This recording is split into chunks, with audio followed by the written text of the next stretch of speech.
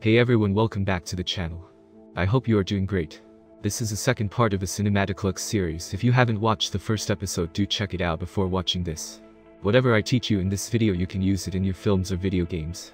The topic is how to make your scene look cinematic using lights. It's the most important thing about your project. I have seen my earliest projects that has a lot of details, but has bad lighting which made the whole scene ruined, than with less detail ones with good lighting. Great example for it is this video. Let's learn 6 steps that you can use to boost up your environment, scene and your subject. In this video I am doing lighting for the scene that has a character in it, and I will make sure the whole scene look natural and not just person sitting in a studio. So let's get started. Step number 1. Most important thing is always place the light at 45-degree angle for cinematic look. Even if it's an outdoor scene, place the camera at darker side of your subject. In simple word, whatever your side your light is placed at, the camera at the other side. This will make a huge difference in your shot. You can watch it in every cinematic scene, the camera is always at the darker side. It adds 3D element to scene or depth on the subject face. Just by applying this simple change we can already see which one is looking cinematic.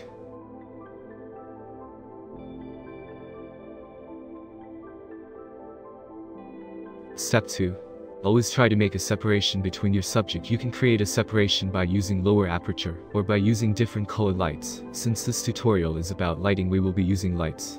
If your subject or foreground light has a different color, you can separate it with the opposite color light source. For example, if the foreground elements are warm, make the background cooler using blue light. It doesn't have to be these 2 colors, it could be any color, or if you don't want to use any of the color, just simply dim the light for the background. Step 3. Using the motivated lighting. I mentioned this in the previous part of this series. The motivated light always comes from something, and has to look natural. For example, if I add the motivated lighting on the subject, audience will never know where this light is coming from and make no sense. You can just place lamp or lit a fire. It can be anything, like I did this in the previous project. I used the sky to light the tree and the roof of this barn.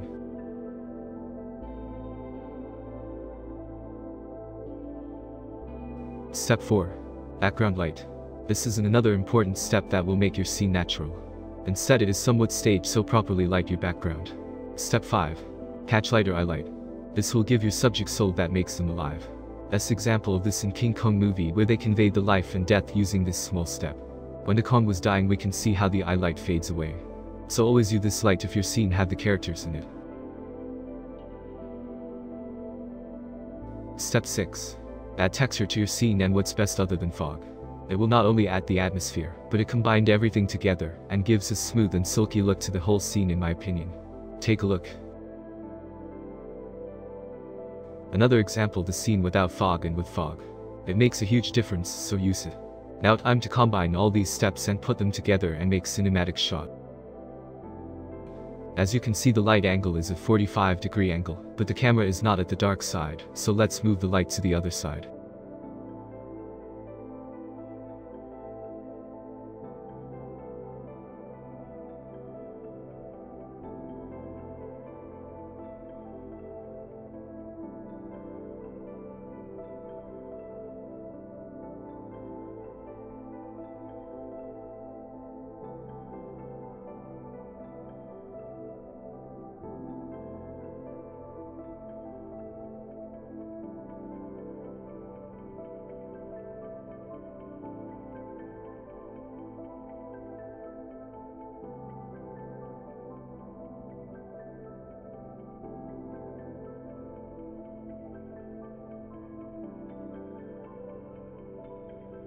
Now we can compare both, and instantly we can see a huge difference. The one on the right side started looking cinematic. Step 2 and 3 I will combine together. So step 2 is separating the subject from background, for that I am adding warm light, and step 3 is motivating light, so we get the opportunity to use the lamp that motivated the key light.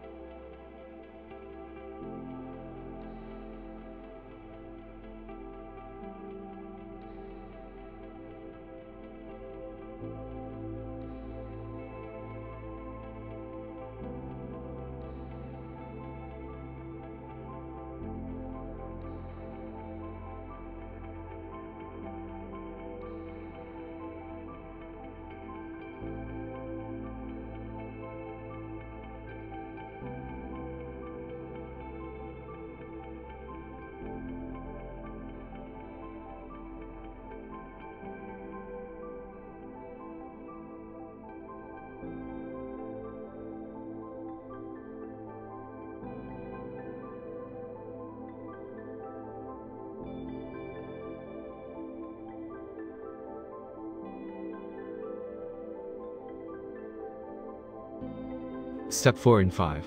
Properly lighting the background and catch light. Catch light is already visible in the eyes because of the rectangle light I placed earlier. Now we only need to lit the background.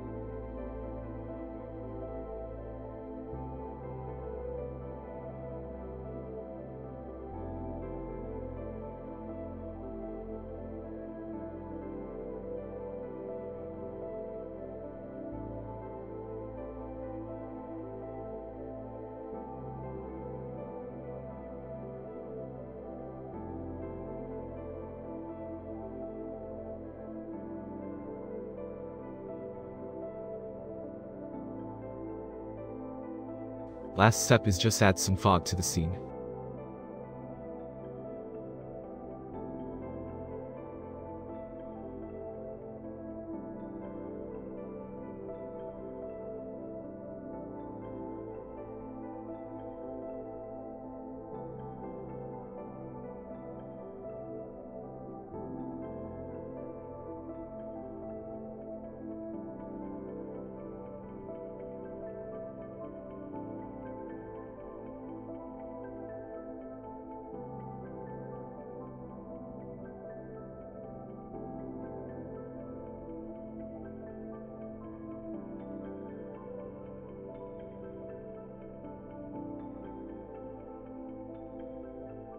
Look how far we have taken our scene in just 6 steps. Now all we need to do is just do some color grading or add a color lookup table.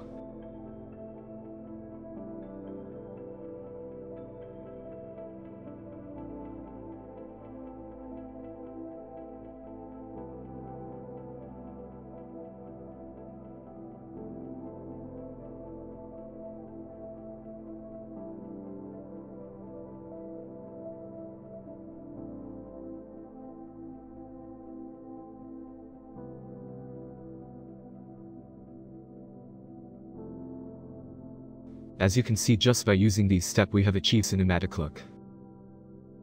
In the next video we are going to combine the color techniques we learned in the previous episode, and these light techniques to give a whole new look to our new example scene.